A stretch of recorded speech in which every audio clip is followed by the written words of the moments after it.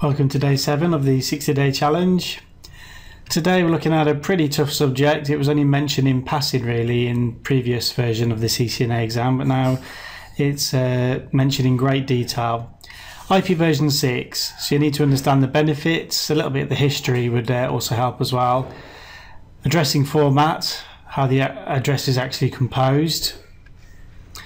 IP version 6 address types, auto configuration, how that works with IP version 6, the types of where you can compress an IP version 6 address legally, and you may well be presented with several types of IP version 6 address in the exam and asked which one is a legally compressed format, so there's certain rules you need to follow.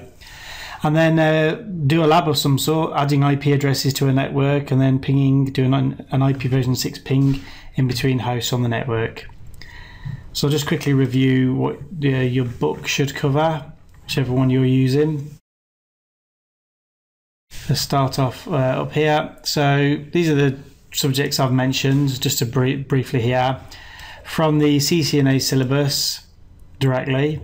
Again, please check to see if it's been updated by Cisco. I mentioned some of the history and I go into hex numbering again, although you should understand that from a previous lesson. How the addresses are actually made up.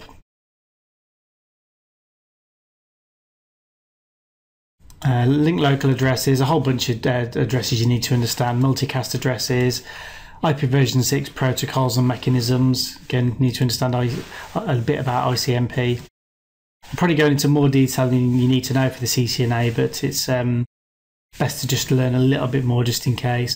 Auto configuration, stateful and stateless. It's quite a meaty subject, as I said. Subnetting with IP version 6 I mentioned. Not sure you'll get asked about that, but I've dropped it in there anyway.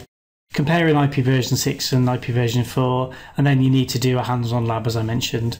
So that's all for today, and I will see you tomorrow.